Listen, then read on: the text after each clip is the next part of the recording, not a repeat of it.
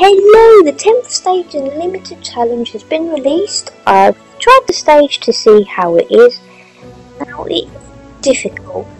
Not as difficult as that awful Grim Reaper stage, but still difficult.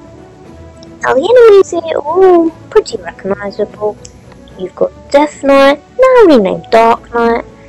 Everything's been corrupted by darkness. Shroud had everything to say about that. He loves the darkness, doesn't he? Got Darkrox, now known as Darkrox. We've got Dark Serpent. We've got the Strix, which is now renamed Dark Dragon for some reason. And we've got the Chaos Dragon, Gravios. Now, I'm not surprised he's actually in this, because in the Wonder short movie, his sister, Dream Witch, is seen assisting Death Knight, so I had the feeling either one of them or both of them would be in this, and we've got Chaos Dragon, so that's an interesting little fact for you there. Now, these are going to be a main focus when you start each part of the stage. They can heal, so you want to take them down first, but they're really weak, so that won't be an issue. And you've got these as well, which you're going to want to focus on a bit, because once you defeat them, they deal a lot of damage. So in the second part of the stage, you've got a lot of them, so once one falls, another will fall. It's all kind of like a domino effect. Now your requirements have gone back to normal. Just all heroes must survive, got to use Pegasus, and another required hero. In this case, it's Magmaroid. Now, he's a really nice pay-to-play hero to have. He can stun enemies, and he also does quite a bit of damage, so he's nice to have on your team. He won't hinder you, and you will like using him. Now, the free-to-play hero lineup I've chosen is Prima Donna for healing, Track for a high damage output and ability to defeat enemies very quickly, and Black Crow because she can make the enemies bleed, and her ultimate can hit a lot of the enemies as well, thus dealing a lot of damage, so she's great to use as well. And without further ado, let's begin!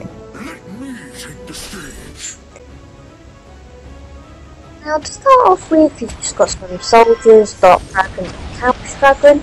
When you get into this stage, Prima Donna will take quite a lot of damage. She won't fall, so as soon as she does take all that damage, just heal and then start going for those Dark Dragons. They don't have a lot of health, so it won't be an issue defeating them. When you're left with just Chaos Dragon, unless you need to heal, don't use any ultimates, just save them for the next stage. Got a bunch of Darkrox and Dark Dragons. Again, go for the Dark Dragons. Now those Darkrox enemies can deal quite a lot of damage with their laser attacks, so you're going to want to be vigilant with your healing. Now the interesting thing with these Darkrox enemies is when you defeat one, you defeat another, so go for one that's very easy to defeat, and you essentially defeat two for the price of one. Pretty interesting mechanic. That one there's going to go down pretty quick, so I'll save my ultimates there. And we've got the boss and his cronies. Now at some point you will get a Chaos Dragon reinforcement. But as with the first two parts of this stage, you're going to want to go for the Dark Dragons first in order to remove any healing capabilities. You can't target the Hard Rocks enemies until Pegasus has moved and all the other heroes move forward. When that happens, start targeting the Hard Rocks or Dark Rocks enemies with your ultimates.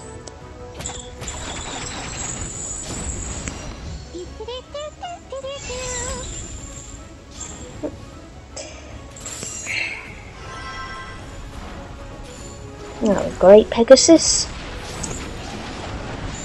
Pegasus most likely will fall during this, but by the time that happens you won't have very many enemies left, so don't worry too much about that.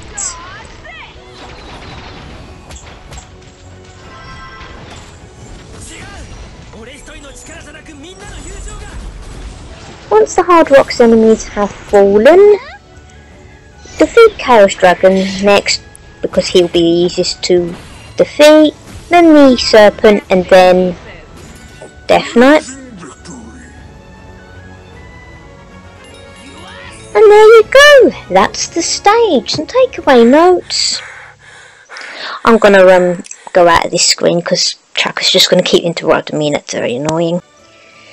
So some takeaway notes for that. You're firstly going to want to defeat the Dark Dragons in order to take away any healing capabilities. After that you're going to want to go for the Darkrox enemies.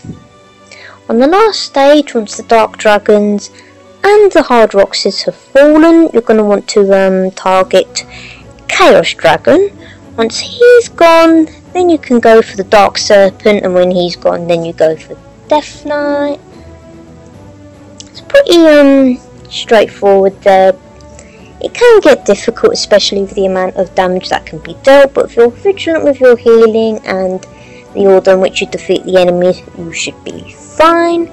Now, just one more thing I want to say is thank you to anyone who's watched this, liked this, left a comment or subscribe.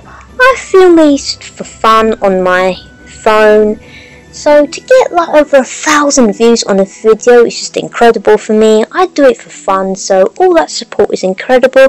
Thank you so much, and there you go, that's the stage.